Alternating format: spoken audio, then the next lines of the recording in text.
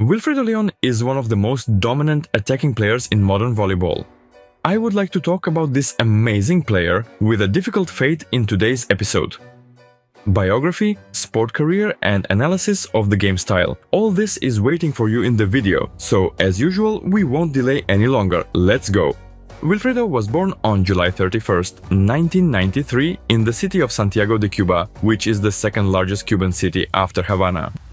Leon had to go through a very difficult path before becoming a superstar of world volleyball. It started before he was born. After all, according to doctors, his mother Alina Veneroboza was infertile. So, the fact that she was able to get pregnant was a miracle for the whole family. That's why there was an interview in the Polish press under the heading "Wilfredo Leon is a gift from the God." The boy started playing volleyball at the age of 7 under the guidance of his mother. His father, also Wilfredo Leon, was a wrestler, but despite this he wasn't against his son's hobby. The little Cuban put the finger on volleyball a little earlier. His mother was familiar with the coach of the women's team, so at the age of 6 he already started going to the girls for training. But he was engaged separately from the general group. Leon spent most of his training time with a 2-kilogram stuffed ball. From there, it seems that his path to the world record of the serve speed began. The coach's philosophy also contributed to this. You have to hit the ball so that it cries. And it seems like Leo has managed to make him cry. He always won all competitions they had on trainings, which means the strongest possible blow competition. And due to the fact that a good volleyball ball was a rarity in Cuba, it often turned out that some balls would explode after the hit of the future star of the world volleyball. After 2 years of training with girls, Leon was finally invited to men's training, and at the age of 9 he was invited to the first inter-school competitions, but Wilfredo didn't really want to participate in them. Instead of fighting for victory, the boy preferred to stay at home in front of the TV to spend time watching cartoons. But his mother, who returned home from the store, scolded her son. "In front of the TV you will not become a master. Either you remain the master of fairy tales, or you go there, do your job and win this tournament." Wilfredo didn't argue with his mother. He slowly got up, took his bag and went to the match. And after a couple of hours, Leon returned not only with good news, but also with a diploma of MVP of the match. Since then, training and competitions have always won over cartoons and fairy tales. But as for many Cubans, Leon's life wasn't a fairy tale. Cuba was presented inside the country as a flawless place to live in, and due to the fact that there was no internet on the island of freedom, it was impossible to disprove this fact. Athletes, due to attending international competitions, were one of the few who managed to see life outside their native state. For the first time, Wilfredo managed to be in another country at the age of 11. Then, he, along with other young Cuban players, went to an international tournament in Venezuela. But due to the fact that this country has just experienced a coup d'etat, it only confirmed for Leon that everything in Cuba is fine. But the trip to Mexico had an indelible impression on the player. Numerous clothing boutiques, eateries and even McDonald's. And all this against the background of the fact that at home he was wearing clothes after his father, and in stores there's not even enough toilet paper and it's very difficult to get flour. It was difficult to share such information with anyone because even their own parents didn't believe in the words of the young boy. So Wilfredo sets himself the task of showing mom and dad what he saw abroad. But for the first time, Leon was able to do this only after he got in Kazan. The first trip to the supermarket with his parents turned out to be a real cultural shock for them. Wilfredo's mom couldn't even imagine that rice does not need to be cleaned, sifted and washed before cooking, but you can just throw a bag into a saucepan, wait a little and it's good to go. Even if this caused Alina's amazement, then you can probably guess what feelings she experienced from other things and events in Kazan. After that, the outside hitter took his parents to Poland, Germany, Spain and other countries. And only then did they realize that all the stories about Mexico weren't fiction. To develop his sports career, Wilfredo had to live in the sports school in Havana. It was constantly leaking there. And during the rainy season, which lasted at least for several months, he had to live in a flooded room without even windows. Already at the age of 14, Leon got into the adult national team of Cuba, where from his older comrades he not only gained experience in terms of playing, but also in terms of earning money. The volleyball player had a sports scholarship of $8 per month, and this is with an average salary of ordinary hard workers in Cuba of $12–15. And in order to somehow increase this income, he brought clothes, tires, spare parts, computer and lots of other things that could be obtained from the countries he was visiting as a national athlete. Somehow he even managed to stuff almost 100 kilos of extra luggage into the sport bag, which the athlete himself is still surprised by. Like many athletes in those years, Wilfredo faced a choice. Should he leave Cuba or continue to play for the national team on hard labor conditions? As many already know, in the summer of 2022, Leon went through surgery on his knee and may miss the upcoming World Championship, but health problems began back in 2010. There were times when a volleyball player came to the airport in a wheelchair and his leg looked like a balloon. And during the final matches, the young player couldn't even raise his hand, which is why he had to play on painkillers. It would seem that after the tournament you can relax and take care of restoring health, but the Cuban doctor said that everything was fine, and they just needed to train more. But Wilfredo couldn't even walk properly for a while. And just a month later he was drafted to the army, and even though the service for athletes lasted only 45 days, unlike the standard 2 years, he still managed to experience all the severity of military trainings.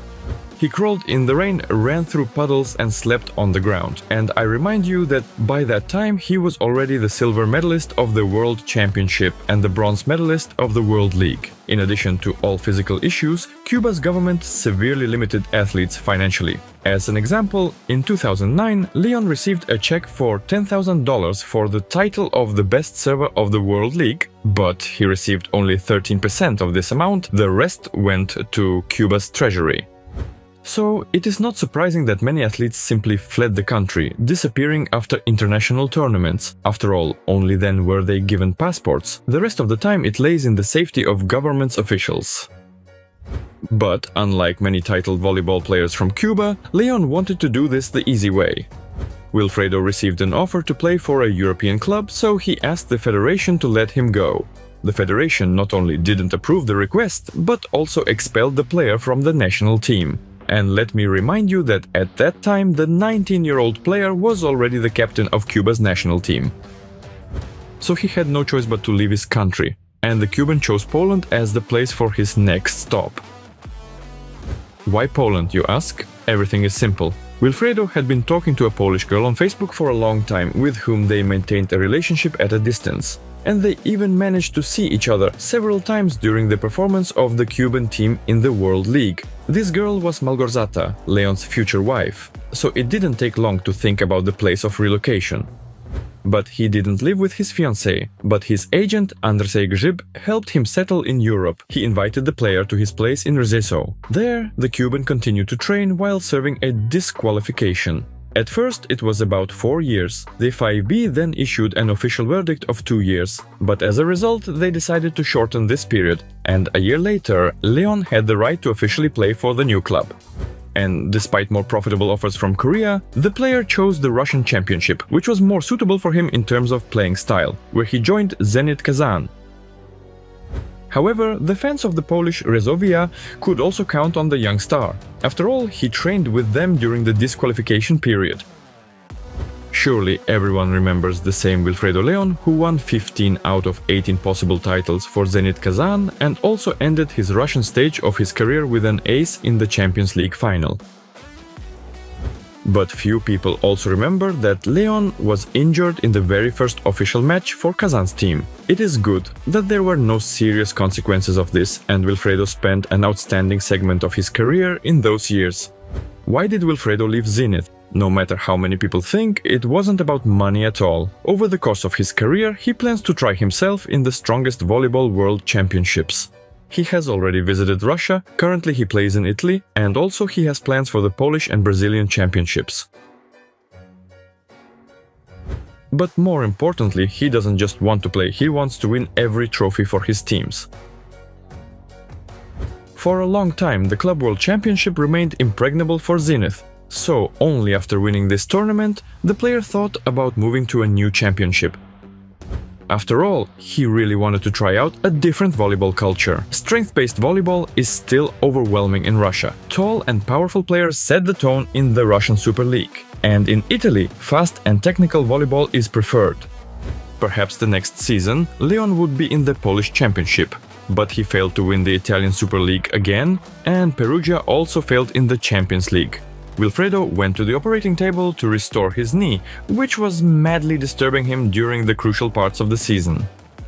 So, if Wilfredo wanted to try himself in the Polish and Brazilian championships, then how long is he going to play in Perugia? It seems to me that Leon won't even think about changing clubs until he wins the Champions League with the Devils. Indeed, in the Super League, Perugia won even before Leon, but the Champions League remains an impregnable fortress. And given the purposefulness of this volleyball player, he will try with all he has to achieve this goal. At least that's what I thought until the recent news came out that Leon is planning to leave Perugia after the end of this season. Well, as for the Polish national team, everything was quite obvious. Leon has a wife, a house, a daughter in Poland, he speaks Polish. So even despite the offer from the Russian volleyball officials to play for the Russian national team, Leon chose Poland without any doubt. For him, everything was quite simple. If he fails to play for Cuba, then he will represent the country of his wife. And if the Polish fans hadn't accepted Wilfredo, he would have focused exclusively on club volleyball. After all, he had no desire to play for other teams. Let me remind you that Leon received Polish citizenship in 2015, and after serving all the disqualifications, in 2019 he got the opportunity to play for the Polish national team. A huge list of Leon's achievements, both personal and collective. I don't see the point in listing them. Firstly, it is long, and secondly, you can find it by the very first link in any search. So I propose to go directly to the analysis of the technique and game features of Wilfredo Leon. Let's go! Before starting the analysis, I first recommend that we familiarize ourselves with the anthropometry of this athlete. According to many sources, Wilfredo's height is 201 centimeters, although his wife claims that her husband's height is 203 centimeters. At least she had such data after a personal measurement. We don't have any exact data regarding the maximum touch point, but according to unofficial data, the mark is somewhere around 380 centimeters. What is the secret of such a jump? As the player himself admits, there is no secret in this. First thing first, it is a genetic predisposition. Simply put, he got the jump from nature. But outside hitter also devote a lot of time to weight training. However, he doesn't use any intricate and complex exercises. All his strength training looks quite unremarkable.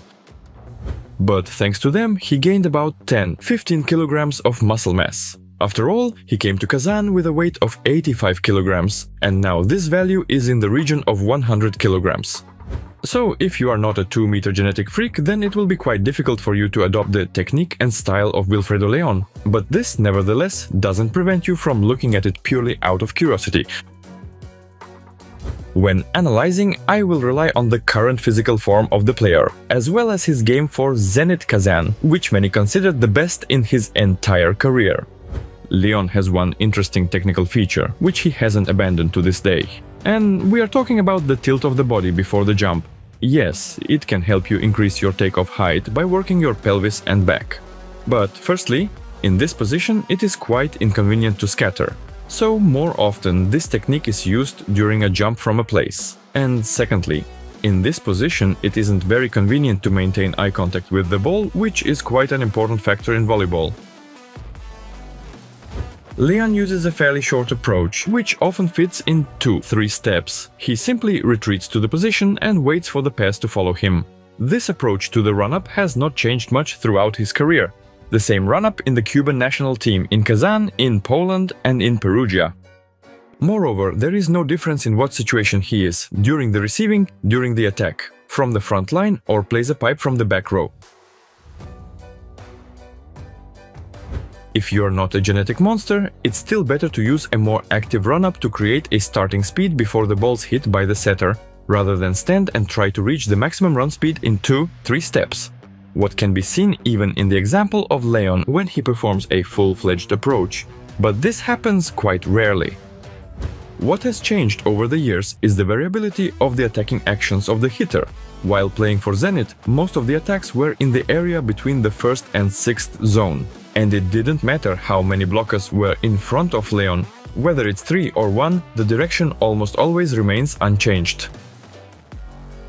In Italy, Wilfredo has become more technical and more often tries to beat the block than tries to pass it in height. Here, the long and short diagonal directions are favorites. The player doesn't attack in the line direction too often.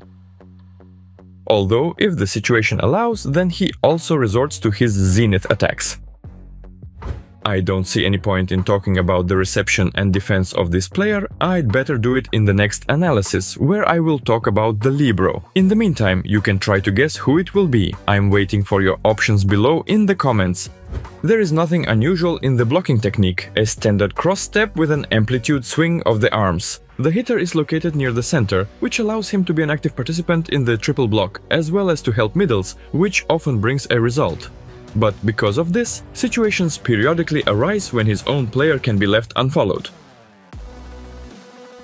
At Zenith, as in the case of the attack, Leon had a rather limited list of options for performing a powerful serve. He performed it exclusively from the first zone, and he tried to serve towards the direction it flew better. But often, most of the serves went to the area between the 1st and 6th zones, or simply to the 6th. If it was better to serve straight on some day, then he served straight. It seems that everything sounds very simple, but the speed of Leon's serves significantly complicated the life of the receivers. In Italy, Wilfredo began to not only rely on his own strength, but at the same time try to look for weaknesses in the reception of the opponent. So much more often you can see that he's trying to find a specific player in the reception, who in his opinion will cope with his serve the worst. To do this, he can move to the other side of the field. Again, Leon has no special secrets in the power of serving, all the same principles from childhood. Make the ball cry, and if it doesn't cry, then you have to break through the wall with it. Well, that's the end of the review of one of the best players in the world, if not the best. I really enjoyed working on it, because I was also able to get to know the difficult fate of this wonderful volleyball player. Hope that same as you liked this video and leave your happy like. And also, don't forget to subscribe to the channel, lots of interesting things await you here. Write in the comments whom you'd like to discuss in the next analysis. The most popular volleyball player in the comments will go to the analysis of the next episode. And as usual, this was Nick. Love what you do and you're bound to succeed. See you soon. Bye.